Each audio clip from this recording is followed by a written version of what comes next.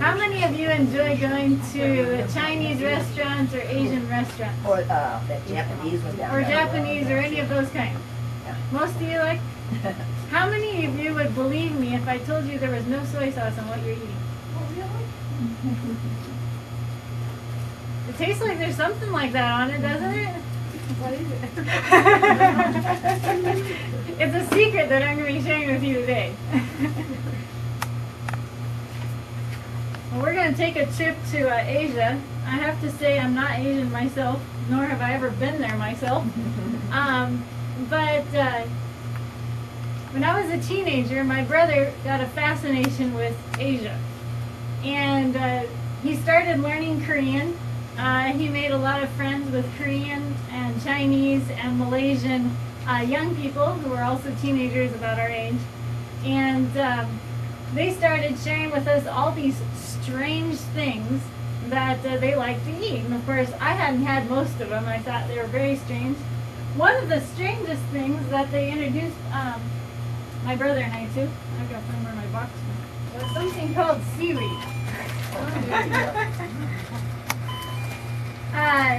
This one here is called sushi nori, and it's actually what they use to make the sushi out of.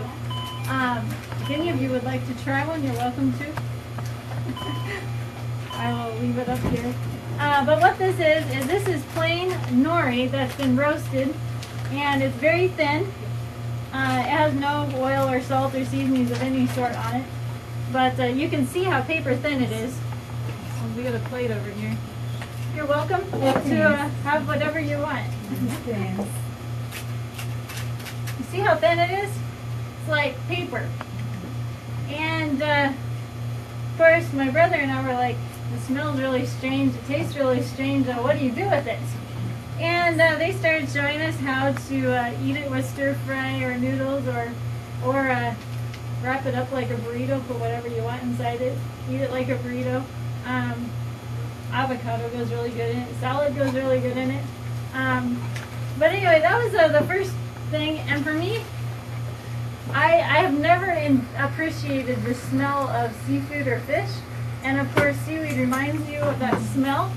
And at first I was like, there's no way in my entire life I'll ever learn to like this stuff, because it just smells too much like fish. And so I started forcing myself to learn to like it with my nose plug. And after a year I learned, and now I love it. But everybody else I know, they like it first try. I don't know how they do it. But anyway, I wasn't so fortunate. So then my brother started learning about Asian noodles. And there's a lot of different kinds of Asian noodles that you'll find at restaurants in different places.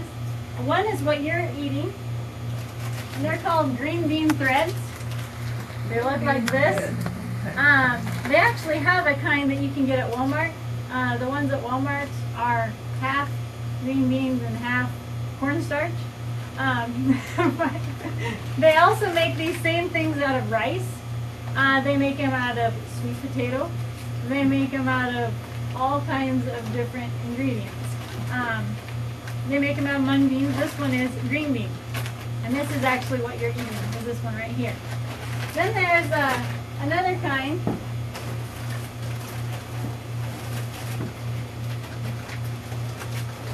It's called a dry noodle.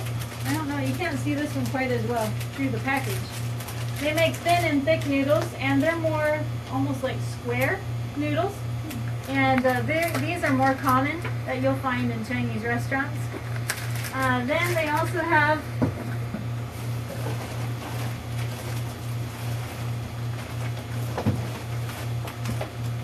what she was asking me about, saba noodles. They make them in buckwheat, or they make them in regular wheat. Of course, they are not gluten-free, and neither are these, but of course these are. This one is open, so I can show you actually what the soba noodles look like. I hope you can see those in there. They're more darker. They're a little more. They've got more texture to them. They're more hearty, more filling. But they're they're a stronger flavor, and they work great with stir-fried vegetables. In fact, all these do. Then There's what they call rice sticks. These are rice noodles. It's just made out of rice.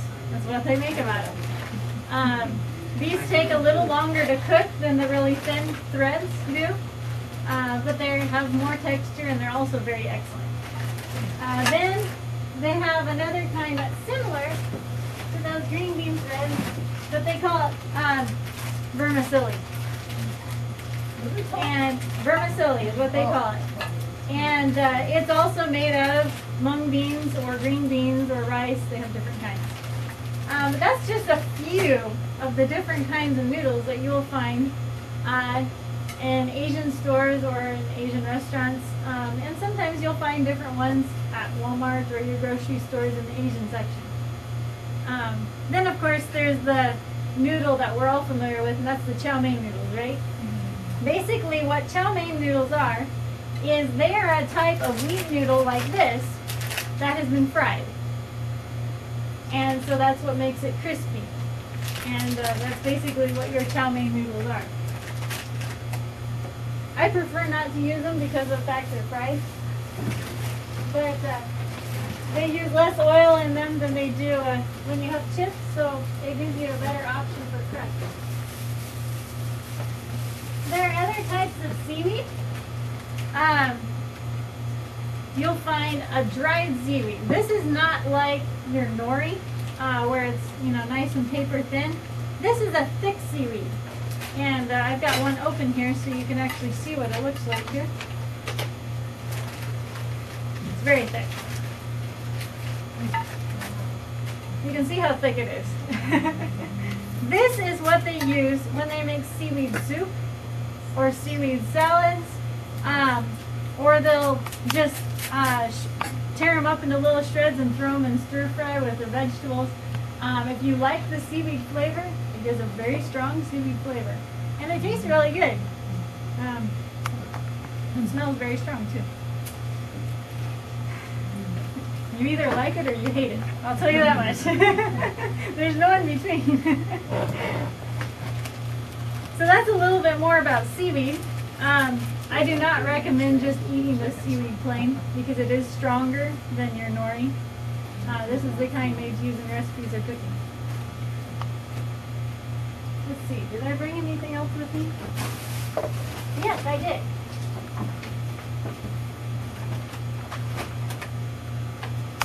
How many of you have heard of spring rolls? I've always wondered about making them, but I know I never would. But I love them. I love, well, wait, now I'm just saying spring rolls. I'm thinking of just egg rolls. Okay, there's a difference between egg rolls and spring rolls. The major difference, egg rolls actually have egg in the wrappers that they wrap it in, and there's egg mixed in with the vegetables inside. That's an egg roll. A spring roll is basically the same idea, only there's no egg. So there are two kinds of spring roll wrappers. One is a rice wrapper, and this is what they look like. They come in, of course, all sizes, but would you believe it? This is a spring roll wrapper. This is the rice one. They also have a wheat one. The rice ones and the wheat ones are completely different, make completely different kinds of spring rolls. The wheat ones you'll find in the wheat wrappers you'll find in the freezer section. They come frozen, and they're made out of wheat. They're very thin, almost like pastry phyllo dough. It's very similar. But you pull it out of the freezer 30 minutes before you're ready to use it, and you peel off each one by one and roll it up however you want to roll it up, and you bake it in the oven. These, however, can be eaten raw or baked, either one, because it's made of rice that's already been cooked. How on earth could I roll this thing up? Any ideas? If I try, it breaks, right? What'd you say? Get it wet. Get it wet. Yes, let's try it. I want to show you what it does. It's so much fun. Can I borrow you for a second? Let's see. Let's do a bowl. This will work better. If I give you a bowl, will you put some warm water in it?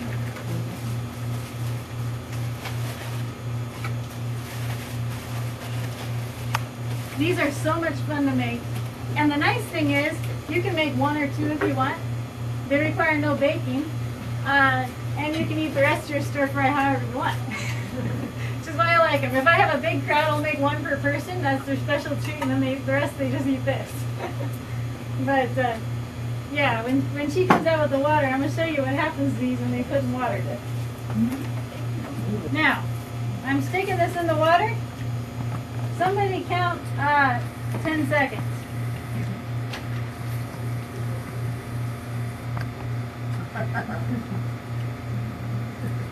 I've been about 10 seconds. Okay? Okay, it's just starting now. Look at that. Alright, we're going to put it in for another 10 seconds. See what happens.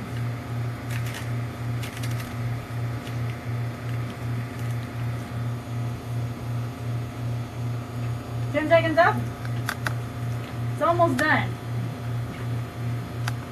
Let's do it for 15 more seconds and that should do it. I would just do it for the whole thing, but I like you to watch the stage and you can't see my bowl. So.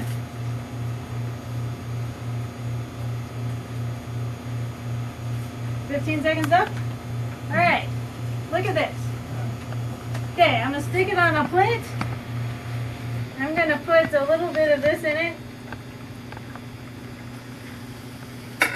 Obviously, I usually do it with full circles. Roll it up. It works a lot better with full circles, but anyway. An Asian market in Knoxville. Woo! Alright, look what that did. Wow. It's falling apart. It's paper! Alright, now I'm going to put my noodles in it. That's gonna be too much. It's too good to stop, huh? Good. Alrighty. Now we can get it the way it's supposed to be. Goodness. Somebody got the pat them up. There you are. Does that look better? And that's ready to eat. Just like that. Or if you want to, you'd rather have it hot and crispy or really chewy, brush a tiny bit of oil on it and bake it. There we go. Anyway, those are a lot of fun. Like I said, you can do one or two and then eat the rest as is. However you want, just stick it in your water and make sure you don't leave it in too long or it'll disappear. Okay, now if you let them set like that for a while, do they get stiff? Yeah, they do. Okay. Yeah, see? This one's stuck together nicely. I can do anything I want to it now. It's holding its shape however I folded it. And if you don't like the little tiny ones, you can get them. It's easier. As big ones. So you can do monster-sized spring rolls if you want with those. They're a lot of fun. Once again, these are gluten-free, which makes it really nice. And it makes a great addition to your meal. Adds a little special touch to it without, 5 minutes of extra time.